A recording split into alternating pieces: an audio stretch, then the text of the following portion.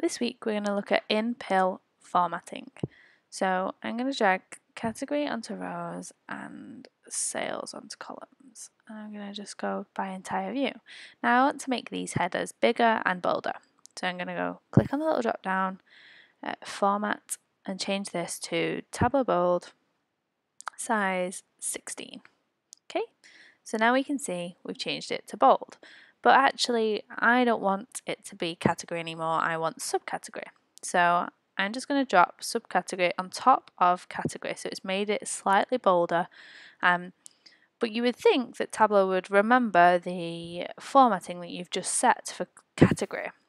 Well, it doesn't. It defaults back to whatever that pill is. So if you do want to do this, this is a tip from Corey Jones. If you double click on your pill inside your rows and then you change this to subcategory and then hit enter, it will then keep the formatting but change it to the subcategory.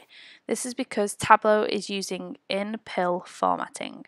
So again, we can change this to anything we want. So if I change it to segment, it will then change it to segment and keep it as bold.